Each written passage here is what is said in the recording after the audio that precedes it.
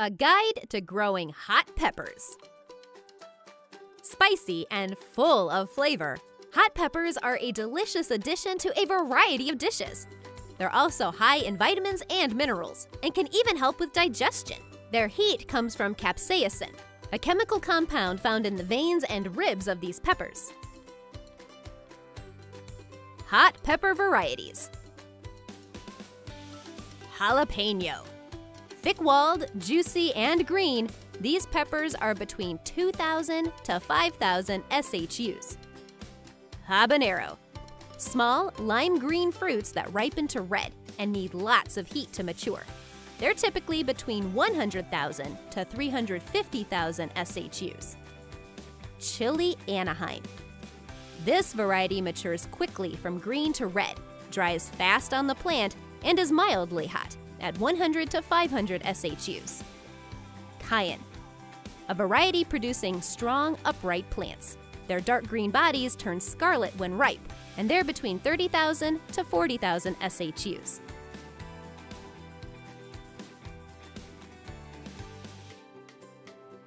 Hot peppers can either be sown directly outside or started inside as transplants. The ideal temperature for hot peppers to germinate is between 75 to 90 degrees Fahrenheit, 24 to 32 degrees Celsius.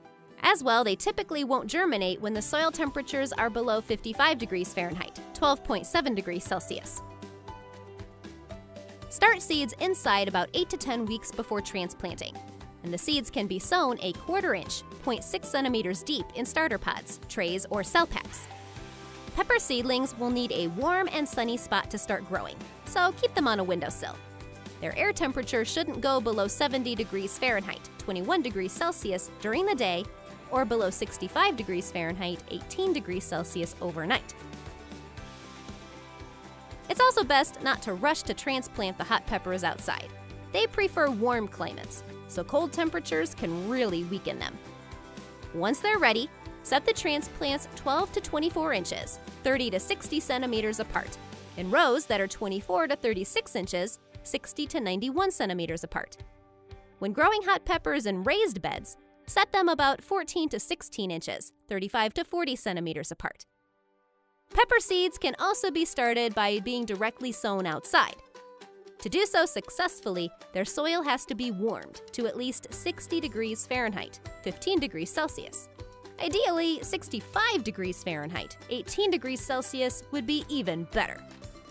Plant the seeds a 1/2 inch, 1.2 centimeters deep, and keep them spaced about 18 inches, 45 centimeters apart. Once the pepper plants have 2 leaves, thin them to the strongest plant. Hot peppers grow best in slightly acidic soils with a pH of 6.0 to 6.8. They need full sun to thrive, and they won't survive in cold temperatures. Nighttime temperatures below 65 degrees Fahrenheit, 18 degrees Celsius, or above 75 degrees Fahrenheit, 23 degrees Celsius, can also reduce their fruit production, so keep that in mind. Their ideal air temperature is between 70 to 80 degrees Fahrenheit, 21 to 26 degrees Celsius during the day, and between 60 to 70 degrees Fahrenheit, 15 to 21 degrees Celsius during the night. Plants can drop their blossoms when air temperatures are above 95 degrees Fahrenheit, 35 degrees Celsius, and also when they're watered too infrequently. Water early on in the day to allow the leaves time to dry. This helps minimize the risk of disease infection. It's also helpful to pinch back the growing tips, which will encourage leaf growth in pepper plants. Leaves provide shade for the peppers during hot summers and can help prevent them from getting sun-scald. Hand pull any weeds around the peppers, since they compete for nutrients and water. Just take care not to damage the plants in the process. Fertilizer. Prepare the soil before planting with 4 to 6 cups of an all-purpose fertilizer per 100 square feet, 9 meters squared. Well-composted organic matter is another option to use. About 2 to 4 inches, 5 to 10 centimeters per 100 square feet will do the trick.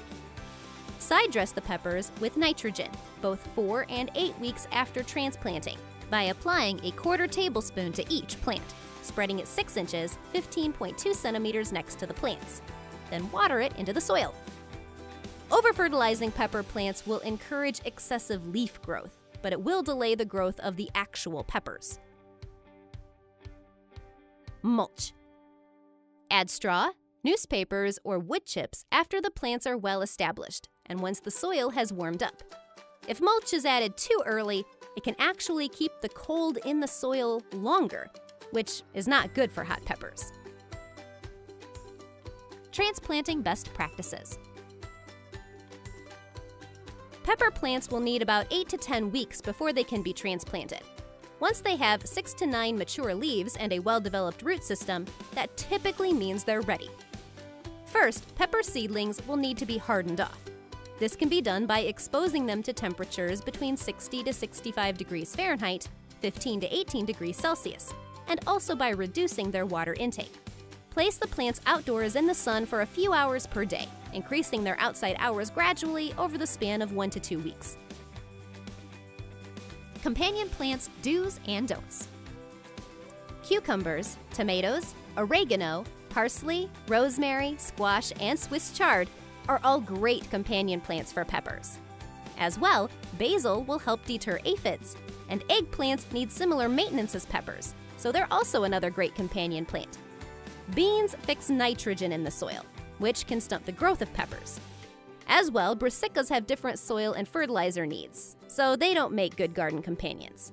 Fennel plants attract pests and insects that are harmful to peppers, so they shouldn't be planted with peppers either.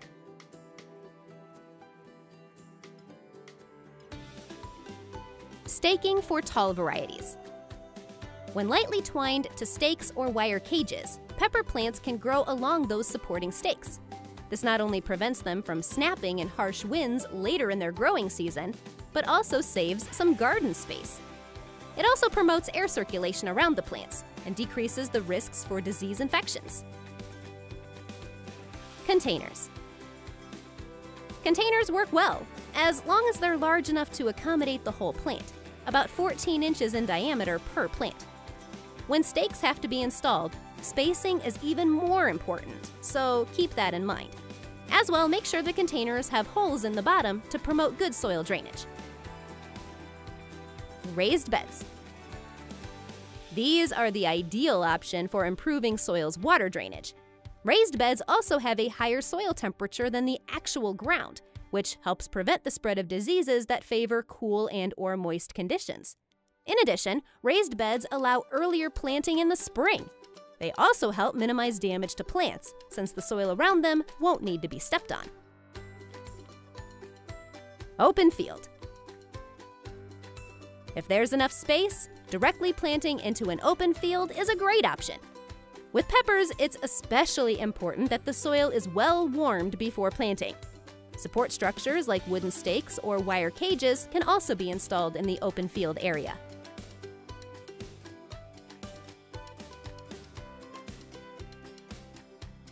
Aphids. These tiny pests come in a variety of colors: green, black, red, light orange, or yellow, and mainly feed on the undersides of leaves and stems. What they're actually feeding on is the sap in plants, which ends up causing the plants damage. Aphids also leave behind a sticky substance called honeydew, and they are a pest that's known to spread diseases. Aphids can be tolerated by most plants when their numbers are low, but if there's a lot of aphids, they can stunt a plant's growth and cause a plant's leaves to turn yellow and fall off. Here's what to do. For the most part, plants can handle mild aphid infestations. But if they're found, a strong jet of water from a garden hose will wash them off the plants. Spraying plants with water should be done early in the morning so that the plants can dry off during the day. Sticky traps, neem oil, insecticidal soaps, and horticultural oils are also effective against aphids. Just be sure to follow the application instructions on the packaging. Oftentimes, you can also get rid of aphids by wiping or spraying the leaves with a mild solution of water and a few drops of dish soap. One variation includes adding a pinch of cayenne pepper. Soapy water should be reapplied every 2 to 3 days for about 2 weeks. As well, you can try to attract beneficial insects like lady beetles, hoverflies, and lacewings, all of which are important aphid predators. Make sure to check all transplants for aphids before planting. And keep in mind that aphids aren't very mobile, so it's not uncommon to find one heavily affected plant surrounded by plants that are fine. If this is the case, simply remove and destroy the infected plant. European corn borer. When these larvae enter peppers, they leave brown masses on the surface. This damage can also become a gateway for bacterial soft rot, which will typically infect peppers 2 to 3 weeks later. Here's what to do. When there's an infestation of these pests, be sure to remove and destroy any affected plants. It's also possible to hand-pick single borers if they're found on any plants. Pepper maggots. The adult flies will lay their eggs inside the peppers, which usually means the damage goes unseen until it's too late. The maggots will feed on the inside and leave tunnels behind, which are only really noticed once the pepper either ripens prematurely or dies off. Here's what to do. Use yellow sticky cards to attract and catch the adult flies before they get the chance to lay their eggs. Potential diseases and their solutions. Anthracnose. Small water-soaked spots will appear on a plant's leaves, and eventually those spots will get bigger and turn tan or brown in color with a papery texture. This disease thrives in extremely wet weather, and its spores are usually spread by splashing water. It can grow on any part of a plant, except for on the plant's roots. Here's what to do.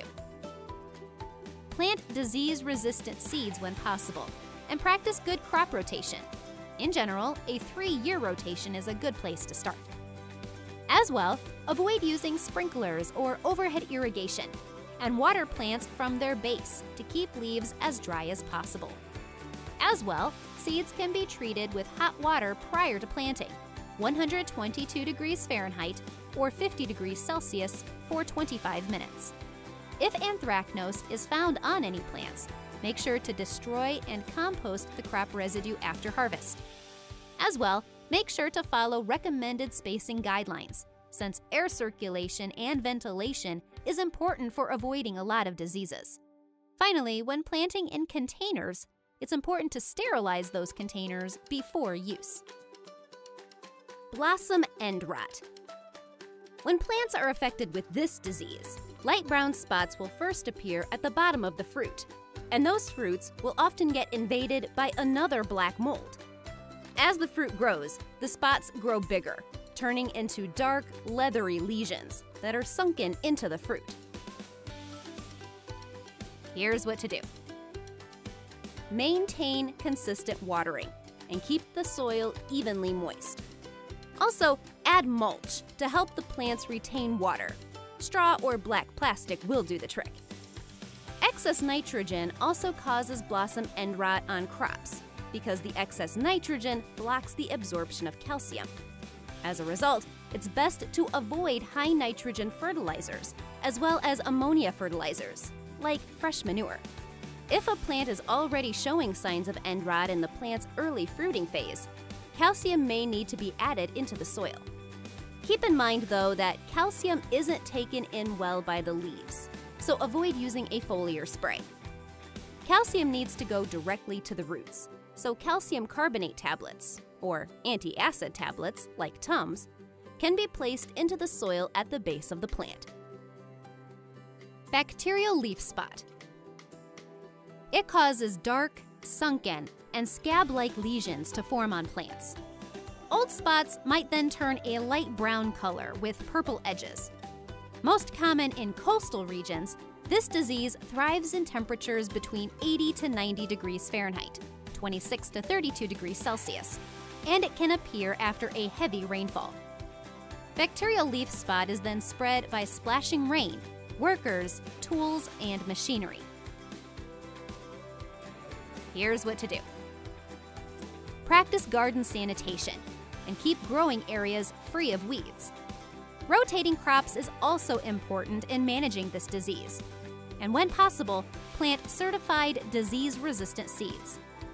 Finally, avoid overhead watering to keep plants safe from bacterial leaf spot.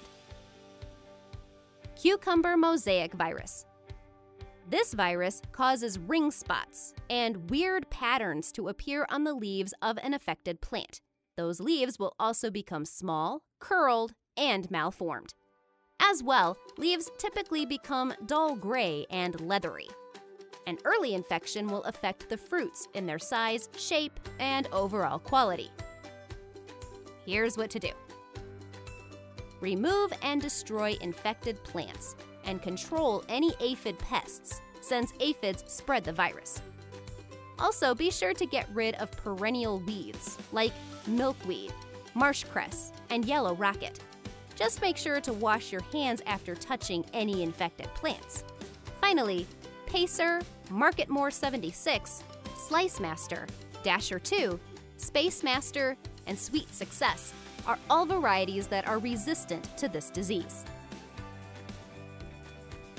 Phytophthora blight. This disease causes the roots, stems, and fruits of pepper plants to rot. Distinctive black lesions will form on the stem, and the fruit and stems will then wilt. This disease is spread by water, and it typically starts in areas that don't drain well. It can also be spread through infected soil that's stuck to humans or machinery. Here's what to do. Rotate peppers with non-hosts, like corn, small grains, brassicas, and alliums. As well, practice good field sanitation. Avoid overwatering and keep the soil from compacting. It also helps to improve the soil's drainage and to avoid working in the garden when plants are wet. Soft rot. Water-soaked lesions will spread rapidly and cause the fruits of a plant to deteriorate into a slimy, foul-smelling mass. These lesions are soft, sunken, and brown in color. Soft rot typically thrives in warm and moist weather, invading plants through other injuries caused by insect stings, sun scald, or wounding. This disease is usually spread by human activity and the movement of soil, usually becoming a problem when soil has been water-soaked for a long period of time. Here's what to do. Avoid soft rot by planting crops in well-drained soil, allowing the soil to dry in between watering.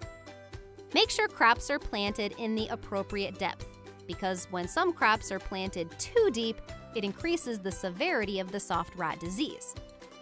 As well, try not to throw soil onto plants while cultivating. Avoid excess irrigation, and take care not to wound any plants.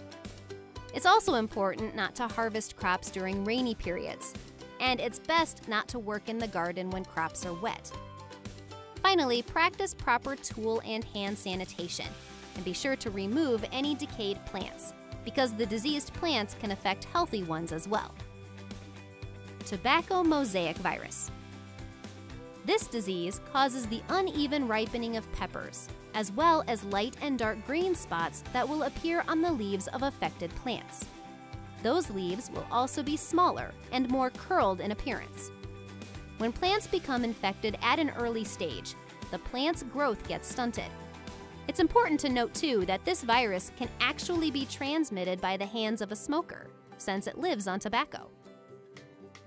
Here's what to do. Plant disease-resistant varieties when possible. If there is an infection already, make sure to get rid of any affected plants, while also practicing proper garden sanitation. Smokers should wash their hands, as well as any clothes that have been covered in smoke, to prevent spreading it to the pepper plants. Tomato spotted wilt virus. Affected peppers will have small black lesions, while the stems and roots of the plant might have black streaks. Severely infected plants can wilt, and the plant's growth becomes stunted. Here's what to do. Remove and destroy any infected plants. As well, remove weeds that might be hosts for the virus to spread over to pepper plants. Verticulum wilt. A disease causing the yellowing and wilting of lower leaves. Also, V-shaped brown lesions will appear, and the plant's roots and stems will also turn brown. Infected leaves wilt, dry out, and eventually die, while the stems of plants might also turn black near the soil line. In general, verticulum wilt can cause the wilting, stunting, or even the death of plants entirely. The disease is typically spread between plants when infected plant material is physically moved from one spot to another. Here's what to do. Plant high-quality, disease-free seeds, and avoid planting in areas that were previously infected with verticulum wilt. It's also important to practice crop rotation with non-vulnerable plants. In general, a 3-year crop rotation is a good place to start. As well, make sure plants have enough space in between, since air circulation and ventilation is very important for avoiding disease. Do not over-fertilize or over-water plants. And when watering is done, it's best to do so in the morning to give plants time to dry off during the day. Also, sterilize any containers before use. When there are plants infected with verticulum wilt, be sure to remove and destroy the plants, and also destroy the surrounding soil. It's also important to control weeds around the crops.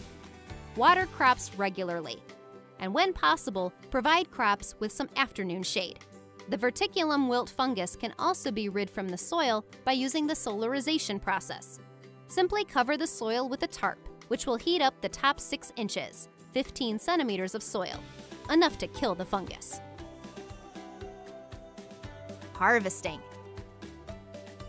Once peppers are firm, they can start to be harvested. Cut the fruits rather than pulling them off to avoid damaging the plant. As well, use rubber gloves to handle the hot peppers. Gloves will protect the skin from burning and other irritations. Note: the same types of chili peppers grown under different conditions can vary greatly in their heat levels. Storing. Pull out the entire bush at the end of the growing season and hang it upside down to ripen the hot varieties. They can also be dried for longer storage in an airy place. As well, single peppers can be hung from a string to dry them.